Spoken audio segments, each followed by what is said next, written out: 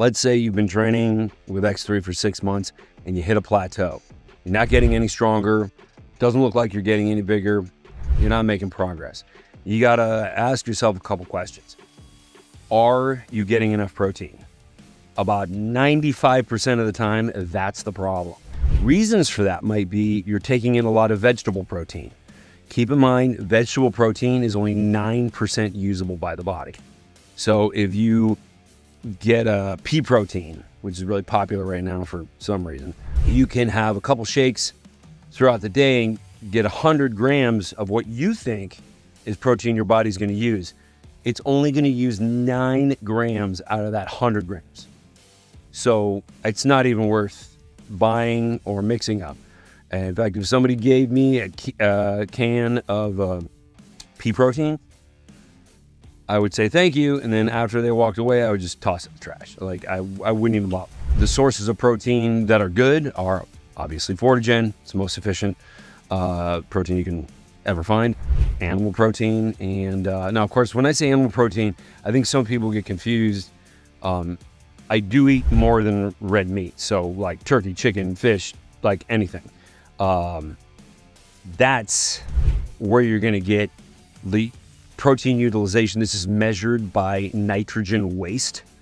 So we can tell what proteins are efficient that we ingest because we can see what we urinate out, and sometimes there's a lot of foam in your urine.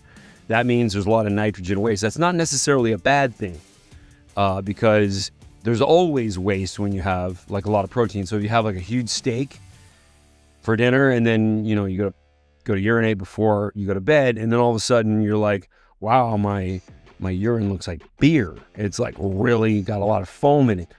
Well, 38% usability is really what steak is. So you're gonna have some waste there. So just so you know what that looks like, but you're using quite a bit of it. And also don't worry too much about the waste because the studies that are done on minimum protein amounts don't look at the nitrogen waste.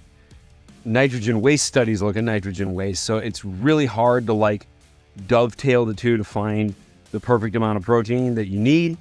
Just the guideline is 1 gram per pound of body weight. I know there have been some studies that suggests quite a bit less is required, but you won't grow if you try to do that. And I think part of the problem with those studies is these are all done by people who are the subjects. The objective is determining the minimum amount of protein. These people aren't athletic in any way, and they're not doing any exercise, and they're also not trying to keep body fat low.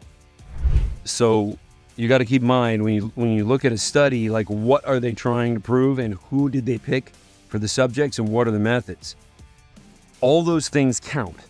And if you just pick one variable out of the study, you might be missing out on quite a bit.